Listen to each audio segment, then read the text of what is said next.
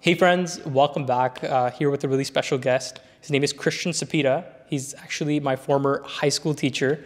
He's the department head here at St. Marcellinus Secondary School for the Department of Science, and also has led the development of the science curriculum for grade 9 students with the Ministry of Education as well. So he has a lot of experiences under his belt. He's an educator and a leader in the education space. So Mr. Cepeda, welcome. Thank you. Thank you so much for having me. It's great. I feel a little bit old being your former high school teacher. I think it was grade 12. Science, I really like science. Of course, I'm an educator, like being involved, having my hand in where I think science needs to go, where I think education science specifically needs to go. I helped to write, I was one of a great group that helped to write the new grade 9 de-streamed curriculum, which has an important component. One strand of it is electricity, and an important part of that is energy production, alternatives to energy production. So certainly this is up the alley for sure. Awesome, that's great. No, sir, you're not old at all. Actually, when I met you, you're looking the exact same as when I was in high school. Yeah, still have that youth. So, sir, tell us a little bit about your background and getting into the education space, right? And tell us about your passions around that. So I guess it all started off. I've always had an interest from being a kid to now, of course, but I've always had an interest in science. And what's interested me a lot as I've gained more years of experience in education is science communication and science literacy. It's why I appreciate what you do, Osama. It's really important that science is communicated. Not enough of that is done. It's an important thing to do for people to make science accessible, so people can make informed decisions. Science shouldn't be something inaccessible to people that are only educated in that field. So this is important to do. And then it's been making science accessible to everybody, not just in their understanding, but everyone, no matter your background, no matter what faith, culture, gender, race, or anything like that. Everyone needs to have science in their life, needs to see themselves in the science, see themselves in the classroom, see themselves in the textbook. So I've been involved also with Science Teachers Association of Ontario, done lots of great work with them, great group that align, I guess it's just naturally aligns with how I see science as well, in making sure that it's accessible to everybody, that it's delivered in a certain way. So I've done lots of work with that through them as well, provincially too.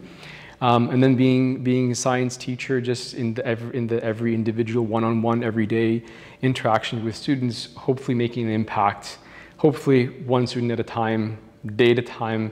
That's what I really enjoy.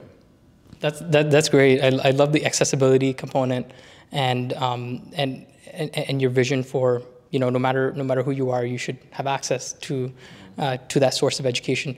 So tell me about, sir, in the past 10 years or so, climate change is such a big hot topic, right? Mm-hmm. And there's a lot of other issues and challenges when it comes to science, and that science can help contribute toward. Tell me a little bit about students nowadays and how they feel toward science education. Are they becoming more passionate in that area? It's hard to measure how passionate they might be. I hope they're continuing to get more passionate about it. It's such an important, climate change specifically, if we're talking just about that specifically, it's really important to address. It's been in our curriculum even before this recent change. I think it needs to be in the forefront. Especially for the grade 9 curriculum that was just changed, all of the strands, all of the units that's within that curriculum, and even in other courses and other science courses, they all touch on STSE, science, technology, and the environment. They have some connection to the environment and climate change specifically. What's great about the grade 9 new curriculum is that it's front and center. There's connection that can be made to the science, in every science unit, to climate change. So students have a hard time, I think, with climate change. It's changed over time. I shouldn't say they have a hard time. There might be some anxiety that climate change causes them because they're experiencing it, they're living it, whereas maybe 10, 15 years ago when I started, climate change was something existential. It was something a bit further out. Yes, it exists, although even that fortunately has changed. Now it's no longer does it exist, whereas the evidence is we know it exists, there's no doubt about it, we know that we're causing it. Now the focus is on more, what are the alternatives? What can we do now? What are the alternatives regarding energy production? So there's also great topics to introduce, topics to talk about with regards to energy production. What I'm, and inspired by Osama, I have to say, inspired by you as well, what I'm trying to promote is the alternatives which include nuclear energy.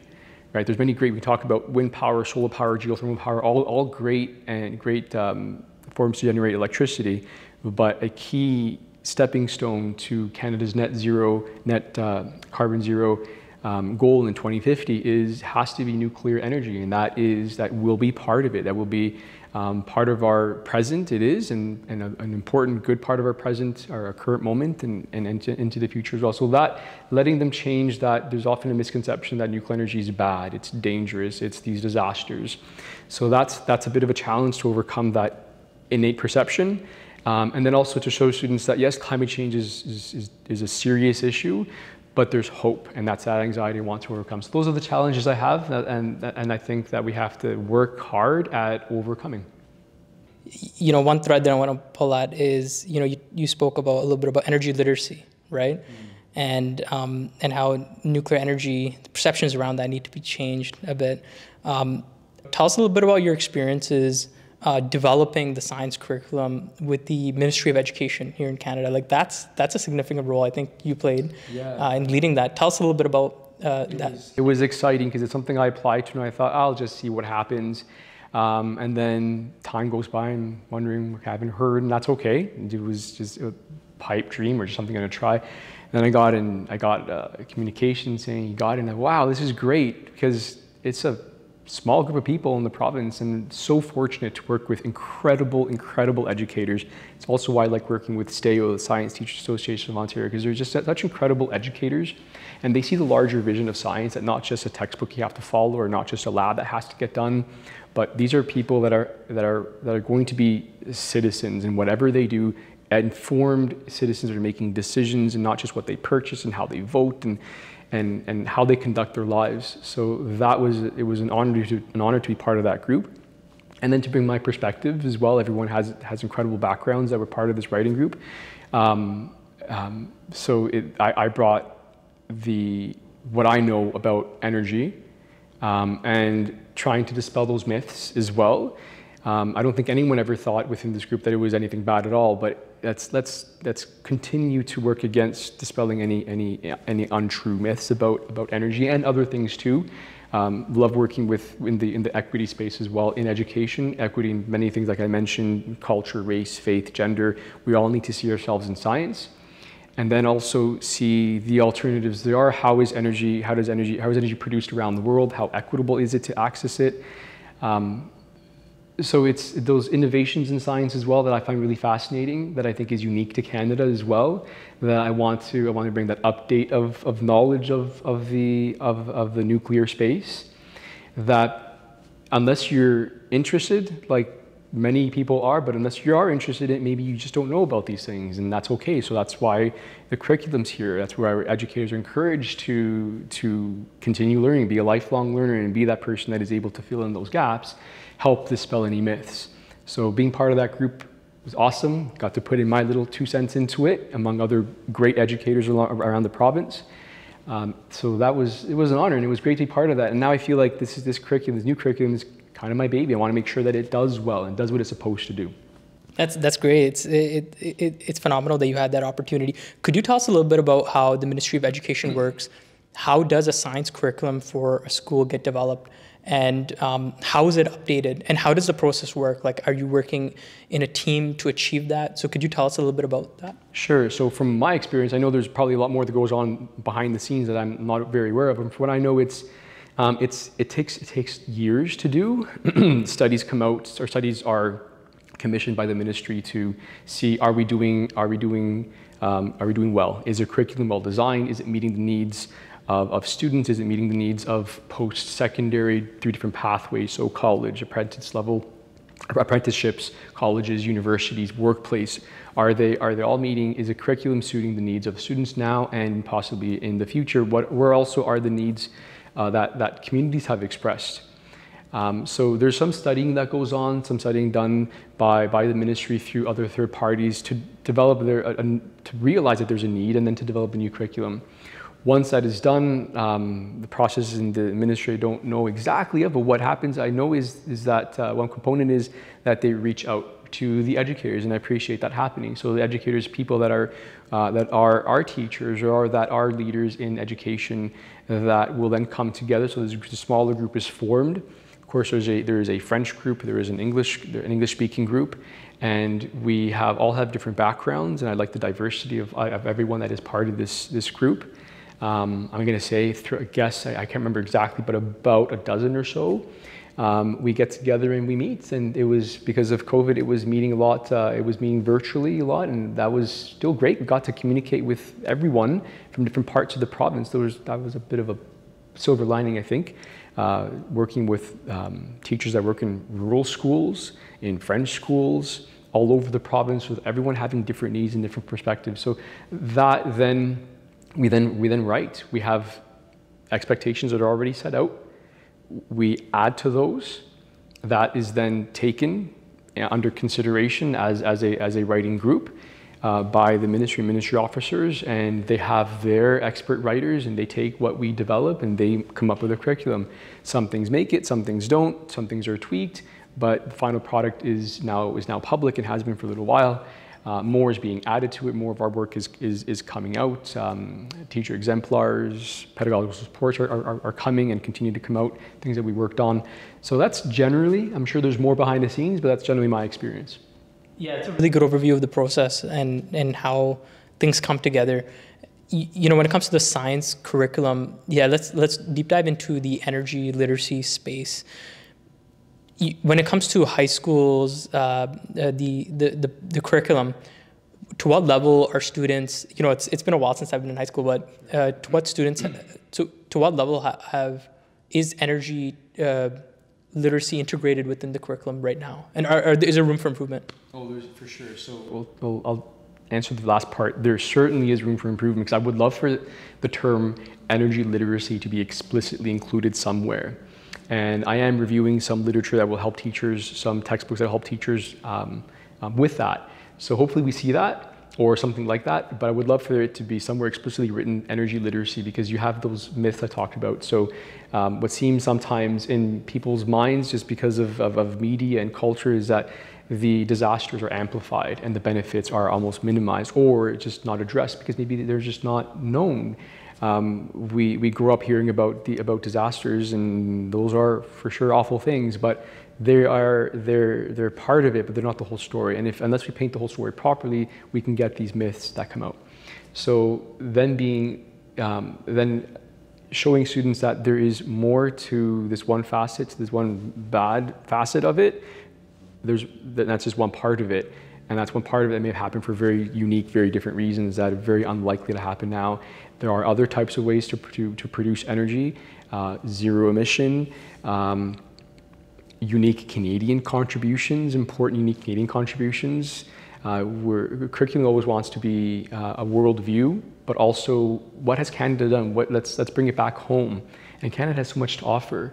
And I would love to talk about can-do reactors, love to talk about how safe it is with all of the safety layers, mechanisms that are involved in making sure that it is safe and controlled, and seeing how the role that it will continue to play in the future. You have those, and you of course know more than I do about this, but those modular, those mobile nuclear plants are coming out, and that then means that nuclear energy can be more accessible to those rural communities, those communities that very much need accessible energy, that may rely heavily right now on diesel or biofuels, things that naturally produce a lot more emissions and that contribute to climate change. Well, now we have nuclear energy as a possible solution, whereas it was just seen as, currently, I think now one of the myths is, well, it's only for the major cities. It's only for certain parts of Ontario or certain parts of Canada or the world. But with this unique approach that is starting here in Ontario, it's great. Now we can have access, and that I think needs to come out to the forefront. So there's that type of awareness as part of literacy. I think has to start there, and not trying to embellish anything, but these are the facts. These are the facts. These are the safety measures that the incredible safety measures and history that Canada has on ensuring that they're kept and they're maintained. So all of those good facts, even the bad ones, that paints a proper picture so that we can dispel those myths and help to improve science literacy, energy literacy, while also talking about the other great parts of science production, right? Your wind, your solar, all of those things that are needed, all together needed to help fight climate change and help reach Canada's zero net goals. Absolutely, yeah. It's not a one-stop shop. Like we need all these technologies and really have that technology agnostic approach, right? So I love your approach there when it comes to energy. Another question I have is, recently ISO released a report highlighting that we would need to double our energy capacity, electricity production capacity, which means we need a lot more megawatts on the grid, and which is also positive because there's a huge potential for careers in this industry, right? Are students aware about the energy needs of the future and how there's going to be so much demand in terms of jobs and careers? I expect them after they've done my class. Hopefully they are, because we've realized that it's really important, along with all of the science concepts taught in class, all of the applications of science concepts taught in class, that kids know where to go. Because ultimately the point of education is to make productive citizens, productive people, but also people need jobs. Ultimately, that's it. You finish high school, you go on to college, university, whatever pathway. So what are those pathways? And I think that has to be embedded in every science course. It's explicitly stated in the grade 9 course where we look at different career paths and different education pathways, while not placing one on a pedestal, but showing that it's a combination of many pathways that you can follow that will give you happiness, success, be able to allow students to contribute to society. So trying to also show that there's great things you can do in a college stream, great things you can do in a university stream, and everything in between, before and after. So they need to be more aware, yes, and they need to be more aware that there are these different options for them. Are they aware? No, that's the goal. And I think that's part of certainly energy literacy, or the energy space specifically, but it's in every unit in the grade 9 course. It needs to be approached maybe to different extents in the rest of the science courses as well, both intermediate and senior courses. But grade 9 really sets the stage for where do I want to go with science? What are my options? Grade 9 and 10 does that, and so it's important to talk about those pathways. So do they know that they have these opportunities? I hope they do after you finish with my course. I trust they do. More work has to be done. I think we need to continue to listen to great podcasts, great videos, great resources of different kinds to learn more, because it's changing so much. There are jobs that don't exist yet that students will have. So showing them that, I think it's important. They need to know, so they know that there's different options for them. So there's work to do. There's work to do. Educators are lifelong learners. There are great teachers across the province, great teachers in this school that are doing that. They're researching what are the different careers, what are the different pathways, because things have changed. We have been in teaching for however many years in this one space, and we're continuing to learn what are the options that we can then present to kids so that they know what to possibly get into.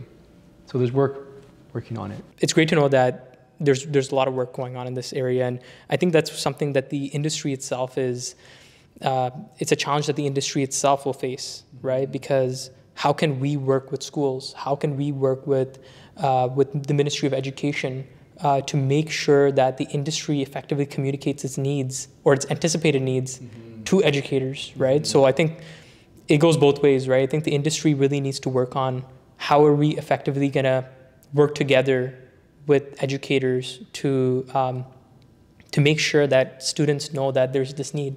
And I love how you hit on like the fact that we need students to pursue careers in all domains, right? Like college, skilled trades is a huge area which is needed, right? Yeah. How are we going to do these mega projects? How are we going to double our energy capacity here in Canada without skilled trades, right? That's right. And unfortunately, I think the perception is still out there in many ways, that the skilled trades, oh, I'm not sure I want to do that. It's not what my parents might want. It's not what my family expects. And it's absolutely needed, and it's absolutely respected. And the world needs the skilled trades. And there's so many options, and there's so many great careers, great pathways where you can be successful and happy and contribute. University's placed on the pedestal, and it has a great purpose. I'm not taking away from that, but like you say, there are many other pathways that are needed.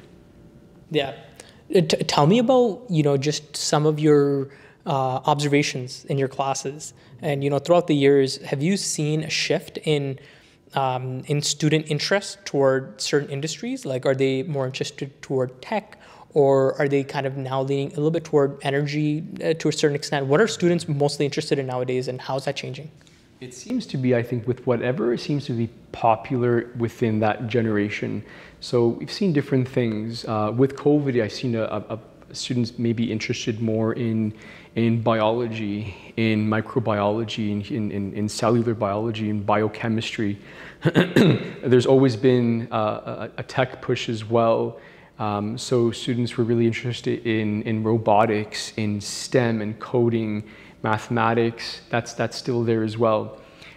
With climate change now being, not now, but has been for quite a while, but especially trying to push it now in the new course, in the new grade 9 course. I haven't seen it just yet since it's so new, but I know we've talked more about it. Where is our energy coming from? Students don't know that you turn a light on, they power your cell phone. Where did that come from in Ontario? Where does it come from if you do that somewhere else in the world, and how and why is that different? So I'm hoping that there's going to be this movement now. With respect to energy, they're excited when we talk about things. When we talk about solar panels, especially what they've seen a lot of in Ontario is wind power. They see wind farms, and they wonder and they ask how it works, which is great. They don't know as much about nuclear, but when we talk about it, they're always interested in it. So I know there's interest. And once we talk about it, and once we start to look at the bigger picture about the benefits and how that's going to continue to play an important role, and how it has to play an important role, that's when I can see their interest peak. If a show comes out on Netflix, Chernobyl, let's say, or something else, then their kids are talking about it. That's a great opportunity then for an educator to say, all right, let's talk about Chernobyl, and let's talk about all the safety precautions that are here now, and how that's very different now, and that's how we lead into the topic. We get into science literacy, media literacy. That's important. Talk about different ways to produce energy, and that they're really interested. So I haven't seen a noted difference in let's say specific interest in energy production, but definitely when we talk about it, you can see, oh, I didn't know that nuclear does all this, and I didn't know that's exactly how it worked, or how safe it can be. The misconception often, part of it is, well, it produces waste. Yes, but watch this video on how it's properly stored, right? Really interesting, and yeah, it can be safely stored. So it's an aha moment for them. Oh, that's how it's done. All right, so it isn't as bad, and I can see that now. So it's in those moments where I see, yes, there is an interest. So that, I think, has changed now that we're talking more about it. That's great. No, it's great to know that students have that interest, and really appreciate you inviting me to give kind of like a guest lecture at the school. And I saw for myself, like, students and their reaction. It was really positive. It was very, very inquisitive, and maybe it's because they don't, they didn't really have that negative perception. They kind of saw nuclear energy from more of a curiosity perspective. A lot of kids interested in engineering had a lot of great questions for me, and I really appreciated the opportunity. So, sir, tell me about the perceptions about nuclear energy amongst educators, right? When it comes to educators in general, from your thoughts engaging with Ministry of Education, from teachers all across the province or from Canada, is there certain perceptions about nuclear energy or a certain type of technology that's prevalent amongst educators?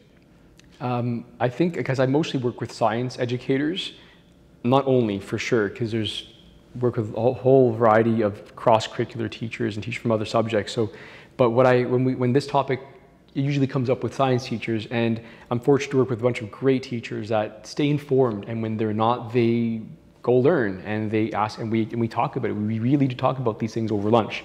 I love being geeks in this field, because it's fascinating. We learn from each other. There is a desire to learn more because we're not in that field. And so we're looking for resources, and where those resources are, they can be in our textbooks, they can be online, they can be in YouTube. They're out there, and teachers are willing to do that. Well beyond our allotted time schedule. We love that. For me, I tell my students, I do science on the weekend. I do science at 9 o'clock at night. While I'm marking, I'm also scrolling through some news article I have, or reading a paper. I just like to do that, and I know science teachers here like to do it as well. So I think science teachers generally, they do have, at least from my experience, they do have a positive outlook on nuclear energy. So I think what we might need is, and I think you alluded to that already, touched on that, was if the industry can reach out to the colleges and universities and possibly even high schools to say, look, this is where the need is. It's interesting. You can contribute to it. Here are some facts about it. Here's material that's accessible to a grade 9 student, and here's material that's accessible to a grade 12 physics student who's learning all about those complex formulas and those concepts. And I think if we all work in different layers together, like you alluded to, I think that's how we can get kids more interested in the nuclear field, in that space. But teachers are willing to learn, and I think we would appreciate those resources. Right now we're our own resource, and we find things. So yeah, I think we have a good perception of it. That's great. That's great. And there's such an open mind to explore those topics, and things are changing fast, even in the industry, right? So like when it comes to reactor technologies, those are developing at a faster rate, at a faster pace. And, in terms of those educational resources that you spoke about, what would be the most effective types of educational resources? Is it like a video which you can share with your students and they click in on YouTube, it's very accessible? Or is it more of paper format resources? Is it like already kind of built PowerPoint presentations which you can share with students? What is something that reduces friction and it's easy for students to get access to? So I think it will be all of those things. So it'd be great video to play for them that's accessible to them. Excellent. Here's a link. Let's show it in class, and we'll talk about it. We'll debrief afterwards. We can have a conversation, discussion about that. Print material would be great as well, even that is not necessarily meant for students, but here's something for a science-educated teacher, science teacher. You can use this. Here, let me pull out, what are those innovations? Because we don't often have access, we might have access to it, I suppose, but we don't have it delivered. If it were in some way delivered in a way that teachers have access to, so there are some great organizations around the province. I'm going to lean towards the Science Teachers Association. So if you connect with professional associations like those, then they are skilled. We're skilled at sending those out, delivering it. Workshops will be created by teachers. I know I've done some myself, presented to teachers across the province on topics that interest me. On not only how we teach, on the pedagogy of things, but also on technology, on pathways, on how do you teach this one strand, this one topic. That is one way, connecting with associations. Some universities even, they publish material that's sent. So the University of Waterloo does a great job at this as well, through a chemistry paper that a magazine that they publish. They send teachers this. Every month, I believe I get a copy, or is it every quarter? I have to check that, but I get a copy from them, and there's great resources there with examples, with articles, some things might be meant for the students, some things are meant for teachers to use and then to develop. So it's a combination of all of those. So certainly YouTube videos, media in that sense, that electronic sense would be great. Print would be great. Ready-made lessons. Then there's teachers willing to do that in these organizations like STEO, willing to help with that. So all of that, I think, has to work together if it's going to be successful in the way that we need it to be. What is the most effective way for the industry to get those resources to educators, and then educators to get those resources to students? And how do you streamline that somewhere in like Ontario or Canada? Right. So what what I would suggest would be great is maybe a few ways. So the industry, they could develop their own resources, and that would be great. And I'm sure we'll get many hits. You'll be able to connect with boards and teachers, and if it's delivered in something accessible like a social media, then that's even better, because kids are all over that, so are teachers. But there are already professional organizations that exist that can disseminate that information, and that already have the infrastructure and resources in place to do that, and that can do it effectively. So I can speak for how it might happen with groups like the Science Teachers Association of Ontario. We could send it out to contacts that we already have at different boards of education, and that then then is disseminated by a person at the board, whoever that may be, to teachers, directly to teachers' inbox. There could be, so that's how the boards would disseminate that, and that's how these professional organizations do it as well. Other universities make publications about different topics too, so bringing awareness to it. Resources for teachers as well through universities is another avenue. So there are several ways to do it. I would take advantage of those professional organizations that already have these systems established. I think that's a great way. Also, yeah, for sure, get in contact with boards and with schools. That would be another way to do it too. Combination of that would be perfect. For sure, take advantage of what is already present. Again, those organizations that are there willing to do that. Nice. What are some of those boards? Can you name some examples of the professional organizations that you would recommend reaching out to? What are some of those top professional organizations? And then also in terms of boards, there's so many district school boards, right, in Ontario and across Canada. Yeah, where's a centralized resource to like get those contacts and even get started? I suppose the ministry would have a list of all these boards. I haven't seen one. I'm sure they do, but I haven't seen one published anywhere. But to be honest, I haven't looked. But I know that it's been a bit of. So I know for STAO, we've called them. It's been working. I know there's a list, and I haven't been the one to do it, so I will not take credit for it. But there are these contacts made, and it's just emails and phone calls made to who these people are, because at boards the positions might change. Consultants, coordinators for science or for math, and they might change. So it might be one person one year, might be somebody else another year. So these contacts are being made. I'm not sure there's a very easy way to do it. But that's why I suggest getting into contact with those groups that are already in contact with boards. They would be able to help disseminate, and it's part of what we do, part of their mandate to do that. To name, I have to think about, for sure, I've already mentioned STAO, but there are other groups too. I'm going to get this wrong, there's a physics group as well. OAME is for math. Don't ask what the acronym is, I forget. But OAME is for math. There's another group for chemistry as well. I believe it's through Guelph. So University of Guelph, their chemistry department is awesome. Visited their chemistry department, who brought kids out to their labs. They have publications as well, so it's great to get in contact with them.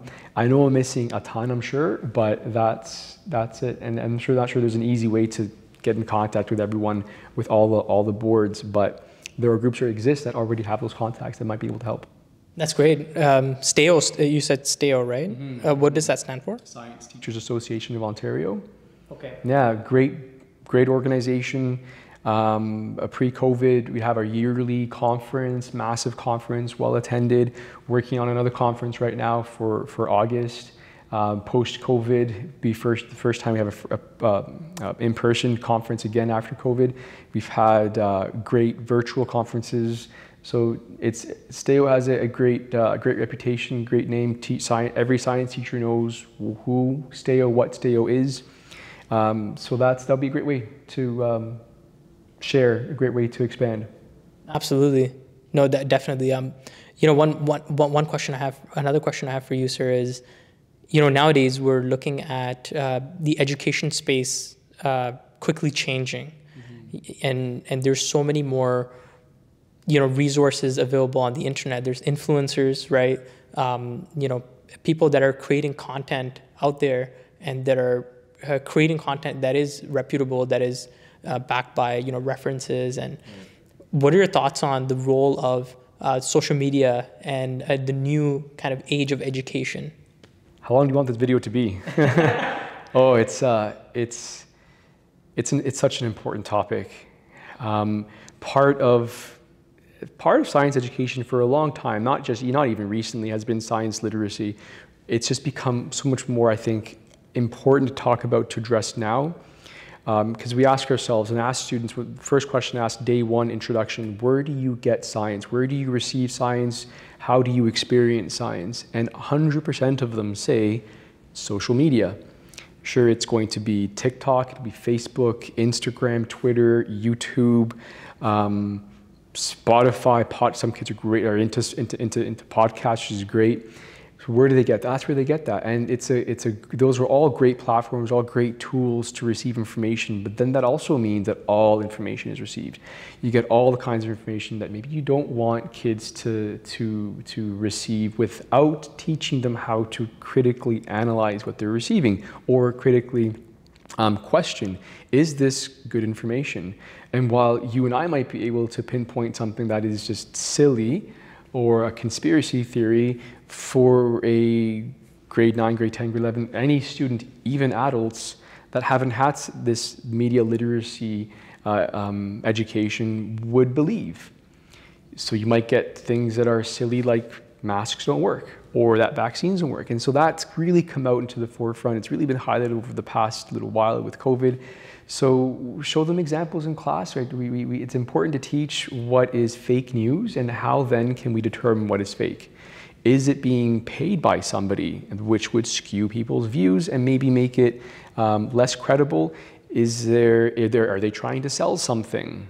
Alarm bells should go off if they're trying to sell something. So there's things that we teach them, things that we show them, that this is what you need to consider when you see something. Who is delivering it? What is the real message behind it? What is their intent? Are there references provided? So those are just a few of the things we have students analyze. We let them watch a video and then analyze. Does that sound true? Does that sound real? Why do you think? Why do you think not? And so those are activities that I've done. I do with my grade 9s, knowing that science literacy is really important. So important, so that we make informed, we allow kids to leave high school as being informed, not just literate in that we can read, but also literate that we can make the right decisions. Which toothpaste, I tell them, which toothpaste is better than the other one, and why? Or is it just the box that's marketing it really well to you? I know I tell my students, you may not be a scientist when you leave high school, or want to be a scientist when you leave high school, but if you can make a well-informed, critical decision, that's the point of grade 9 and grade 10. If you think this is a pathway for you, then we have great senior courses for you that will help prepare you for that. But if you don't decide to take science anymore past grade 10, that's fine, choose your pathway. But if you can make a critical decision on everything in your life, it doesn't mean doing a lot of work, it's just being aware of how to approach those decisions, what the process is, then hopefully that's the goal of a grade 9, grade 10 science teacher. Yeah, I love that approach of critical thinking, because, you know, we're, on that one hand, it's kind of like a double-edged sword, right? You have so many resources which are incredible. On the other hand, there are so many resources which are biased and being funded by organizations with their own best interests in mind, profits. It's hard to tell which is which, so that's one flag that has to go off. Well, let's think about it. What's the purpose? And often influenced by who's paying for it, right? And that can be good and it can be bad, but it's hard to tell. Absolutely, and you know, tell me about the impacts of that, right? Because when it comes to perceptions of a technology like nuclear, or when it comes to perceptions of medicine, like vital medicine, like vaccines, we're seeing during the COVID-19 pandemic, that we're seeing those implications on human health, right? COVID numbers rising and impacts to the economy. And then also with energy, you know, we see policies like in Germany, right? Which were influenced not by scientists and experts, but rather by philosophers and folks that didn't really have a science background. Right. And now the country's in an energy crisis. The whole continent is facing an energy crisis. That's right? And starting back up its nuclear reactors. So tell me a little bit about that large long-term impact. So never try to influence a student's point of view politically or not, but also show them that when you become hopefully science literate, and when you are a critical thinker, when you make decisions, and part of that is deciding on who you might vote for, deciding on even decisions that you might personally make, or and calling up your government representative at different levels of government and saying, what do you think? Communicating, being civically active, and communicate. What do you think about this technology? Otherwise, you will get situations like you might have, like we have in Europe and Germany, where we're facing something that could have, with proper planning and foresight, maybe been improved or prevented, but a quicker fix, a cheaper fix would have been, and that was in that case, fossil fuels.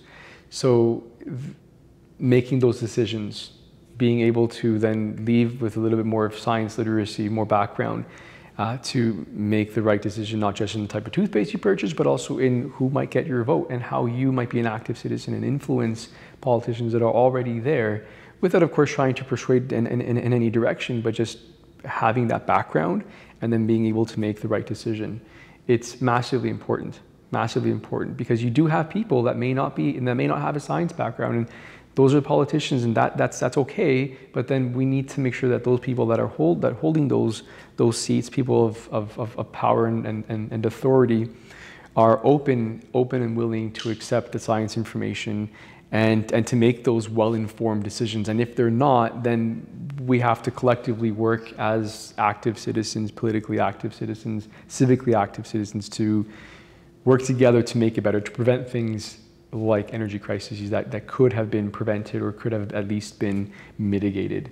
So we need, really important, in the energy space, in COVID, we need more communication, not just with COVID, with all health matters, all public health matters. We need important, accessible communication for adults, for students, for everyone, so that they can see that, no, it isn't some conspiracy theory. There are no microchips inside it, something they might see on TikTok or Facebook, not picking on any one platform, but they see it all social media that will influence, and what do we see? We see rising COVID numbers. We see a decrease in vaccinations, and unfortunately, it isn't just one problem; it's many. And part of it, though, is being able to communicate this to them properly, and helping them, giving them the tools they need to make the right decisions, and getting that toothpaste that's better than the other one or not, or maybe even voting. Yeah, absolutely. I love that unbiased approach, and being that guide for your students, but not necessarily dictating them what path they need to take. Sure. I really try. Everyone has their own opinions, right? But the whole point is make up your own mind. And this is how you can do it while being informed, objectively, and honoring your own values, right? Not trying to judge someone else for making the different decision, but what is good for you, given a process of weeding out all of the fake news. It's great. It's refreshing to see that you're keeping up with the times and have that flexibility in your education model. Teachers are lifelong learners. I mean, we like it. I'm into it. I'm in the field, of course, but I'm in it because I want to see it grow. I want to see students make those right decisions, have those tools.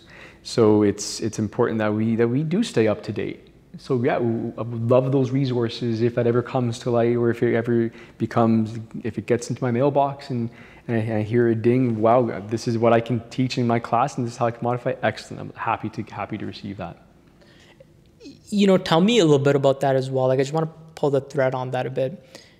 There's a structured curriculum for every single course, and it takes up majority of the class time, right? Mm-hmm.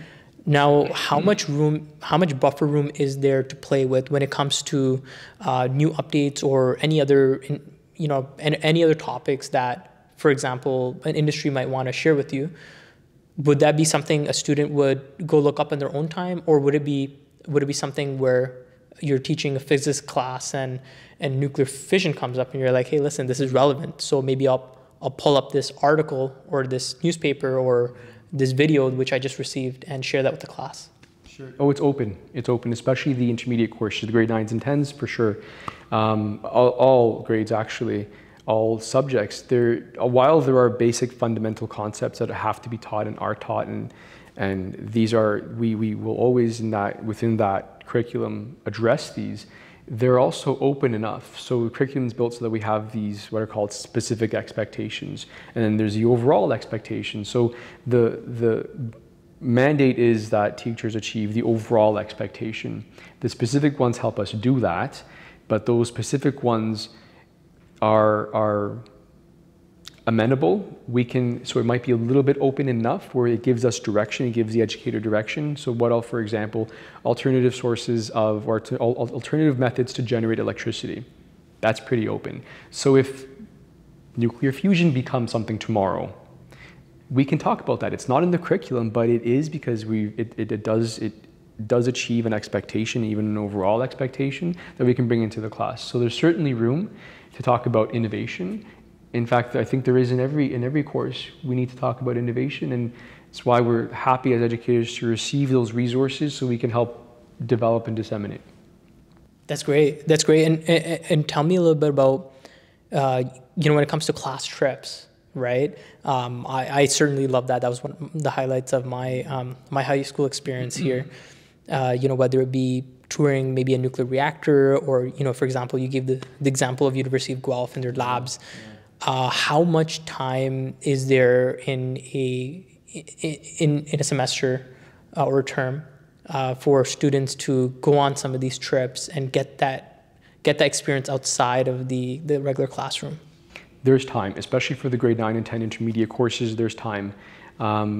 There is more senior, probably the U courses. There's just a lot more content universities need students to be prepared for. So I would say there's less time.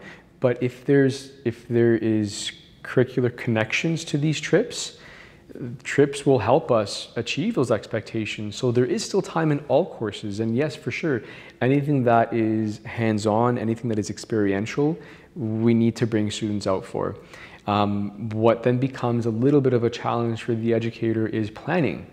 Because it's done often, it does take some time, and it should, because students have to have a proper educational experience. It has to be engaging, primarily has to be safe.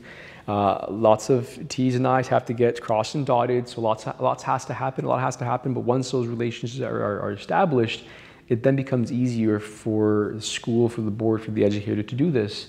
So that's really important. Love to get out to visit a nuclear power plant, love to get out, talk to people within the field.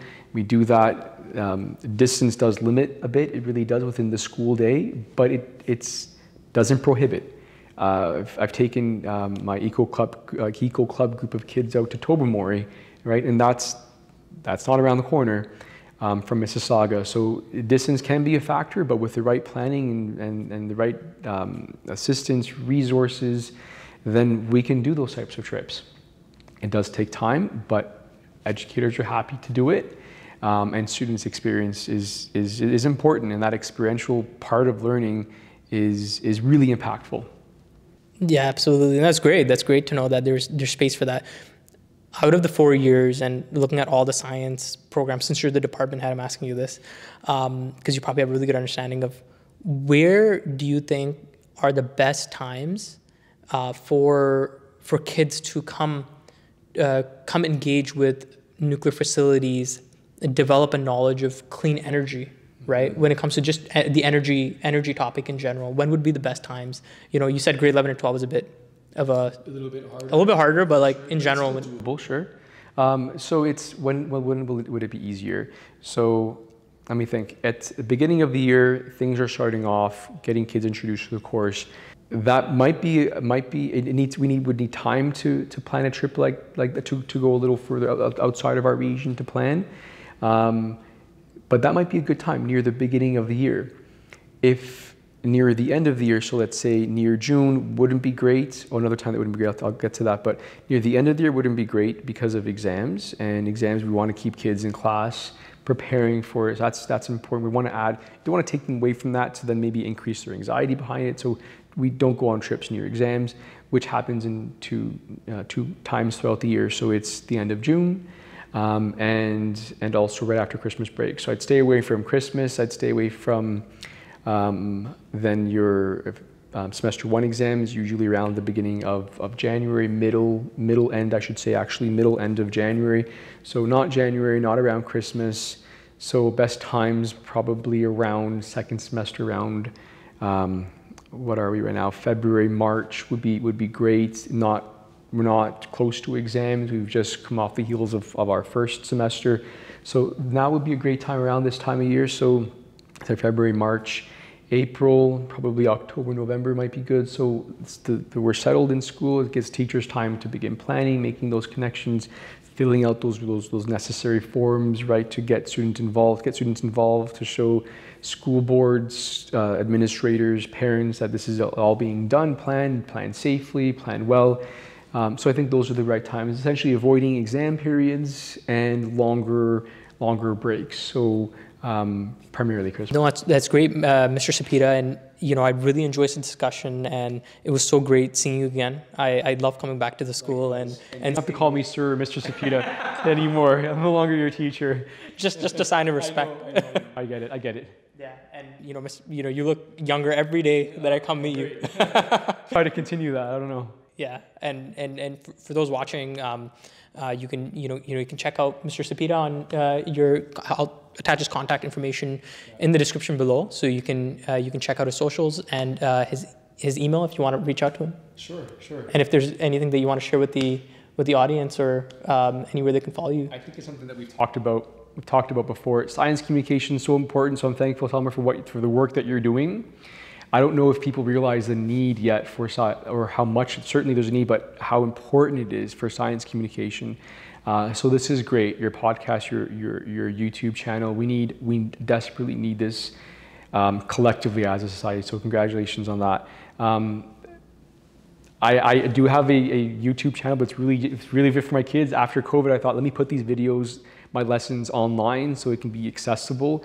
And I have a couple of things posted, but I'm really in it. Just my space is a classroom. I love social media. I would love to get more into it, but time, like we talked about, time is my thing.